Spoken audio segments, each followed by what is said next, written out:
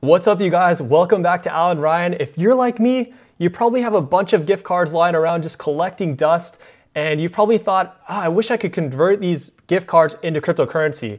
So today I'm going to show you some of the challenges one faces in living in the United States trying to convert your gift cards into cryptocurrency. Follow along and let's jump right into it. And after a lot of research and doing a lot of testing on my end, the site that appears to be the most useful for converting gift cards into crypto or vice versa is called Paxful. You'll see here on Paxful.com, you can select the different gift cards or payment methods you would like to use to convert that into Bitcoin or cryptocurrency. So we're actually going to say gift card, and we're going to specifically say Visa gift card, since we have this Visa gift card right here that we'd like to use to convert that into Bitcoin. So I select the Visa gift card, and we can specify the amount. We're going to use $25 and select find offers. So we haven't even logged in or anything yet, but it's going to show us what that rate would look like. And as you can see here, you are going to get upcharged for converting a gift card into Bitcoin. This is kind of the cost of doing business. And there's some special things you should pay attention to, like the buyer rating or the person that you're transacting with, their rating. You should pay attention to that to make sure you're not getting a scammy individual. And you can see here how much money you would get in return. So you'd get about 85 cents to $1 on that purchase. So if you were converting that $25 into Bitcoin, you would get about 0.85 of that into Bitcoin. But that's kind of the cost of doing business. So let's go ahead and log in, or essentially, I guess we're gonna have to register. So register the account first, and it's going to bring us to phone number. We can actually easily change that to email, which I would prefer. So I'm going to do email. And it brings us to this getting started page. We just want to go back to Paxful.com because we kind of have an idea of what we want to do here. Now that we're logged in, I think it's going to allow us to do that. So we want to buy Bitcoin with our Visa gift card, and it's $25. So I'm going to find offers. And you'll see the top option makes me verify my ID to buy that crypto. I'm not interested in verifying my ID at this time. So I'm going to choose the next one down. And it looks like this is fast transaction times, and it appears to be a trusted individual. So we're going to go ahead and say buy. And you'll see that I'm only going to get about $21 of Bitcoin with my $25.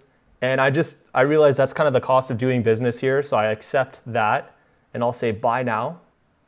And interestingly, it says you need to get your ID verified to enjoy unrestricted access to Paxful. Right now, you can still continue to buy and store crypto, but you won't be able to sell or withdraw your funds until you get ID verified. So I'm not really a big fan of that. So let's see if we can find an alternative platform that doesn't have that feature. All right, so the next site I found that appears to be a true non-KYC site is HodlHodl. I like the fact that they have low fees. I like that it's no KYC. And since they don't actually hold onto your funds for you, I think that's how they're able to do the no KYC thing. Any other exchange that holds your funds in the middle is required to kind of follow along with those KYC requirements. So they have some important, before you get started, some security information about how to use HodlHodl appropriately without kind of getting screwed over. So obviously read through this, know what you're doing, don't get scammed. Okay, so when I look for the Visa gift card and the amount that I'm looking for, $25, and I try to filter, it actually does not have any offers for my search criteria. So I think I'm going to have to create my own offer. So I'm going to click that button. I'm pretty sure they're going to make me sign up first. So I'm going to go ahead and sign up. And then of course you would have to confirm that you are not a citizen or tax resident of the US. And since many of you are US customers, I'm not going to use HodlHodl because they just said if you're a US customer not to use their platform. So we're going to move on to Bisq. So Bisq is also a decentralized exchange network that you can download for your computer. I went ahead and already downloaded it. Make sure you read through everything first before you get started. I'm going to go ahead and test this one out to see if we can exchange our gift card on Bisq. And I do like that Bisq uses the Tor network to keep your transactions private. Of course, I also recommend using a VPN. If you don't have a VPN, check out the link above. It's best practice to remain private, so having a VPN is ideal. All right, so first time having Bisq open, so let's try to use our Visa gift card to get some Bitcoin and figure this whole thing out. So I want to buy Bitcoin. It says filter by payment method. I have a Visa gift card. So let's go down and see if we can find that. And it's actually not even a possibility. It's not an option. Why? So it turns out that Visa gift card has a KYC requirement for all transactions. So if you have a Visa gift card, you're not going to be in luck if you are from the US. All right, so we're right back here at Paxful again. You guys might be wondering why we're back here again, but in this case, we don't actually have to use KYC on Paxful to get the Bitcoin off because we're not planning to actually get the Bitcoin off. We're just going to hold it in value on this site, and then eventually later on we might decide to exchange back into a gift card or something like that. But at least this gives us an option to go and hold our funds in Bitcoin, to be exposed in Bitcoin if we believe in the future of Bitcoin value. So I'm still not going to do KYC on this site, but I'm going to go ahead and say buy Bitcoin. So we like to use VPN, so we're not eligible for these two guys either. So we're going to go down here to this individual that has receipt required, physical card. We have the physical card right here, and we'll say buy.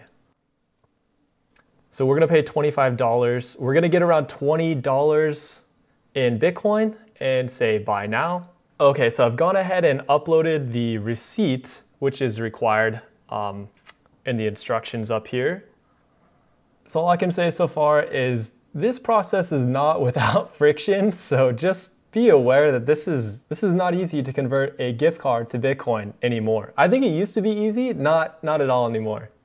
So it looks like they have this escrow time that counts down for you. And if it doesn't occur within that time limit, then the transaction's nullified. Okay, so to summarize, it's not easy to exchange your gift cards for cryptocurrency, but if you are to go ahead and do this, it seems like Paxful might be a site that you can use in a non-KYC manner. Of course, if you want to get your Bitcoin off of Paxful, you're going to have to upload your identity. If instead you're going to just hold your crypto on Paxful and exchange maybe for gift cards in the future or something like that, this might be a good option for you for non-KYC sort of trades. Otherwise, other options include Bisq, which it seems like Bisq you have to include your bank account or Zelle or something else, some other way that you can submit cash back to your account. And of course, I didn't have any luck with HodlHodl because I'm a US resident, but that might be an option for you as well. So please let me know if you have any success on any of these platforms. Drop down in the comments below your experiences. Thanks for tuning in to Allan Ryan, and I'll see you next week.